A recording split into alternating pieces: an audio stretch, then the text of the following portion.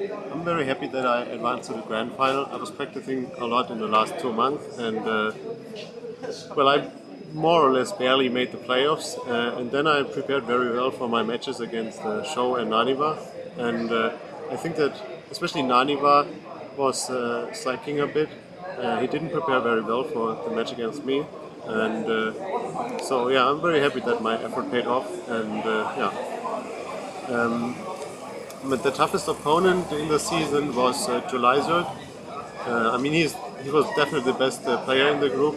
I think he only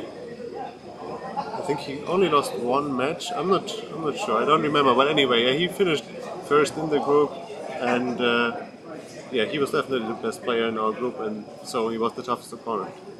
Um,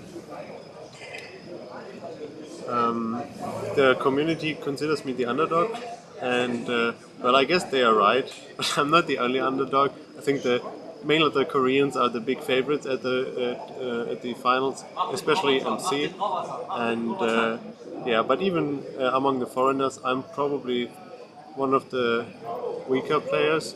But when I have a good day and some luck in the games, I still think I can get quite far. My first opponent, Strelok, he's also one of the easier opponents I could have gotten, but still, Strelok is a very solid and good player. I've practiced with him before, and I respect his playstyle.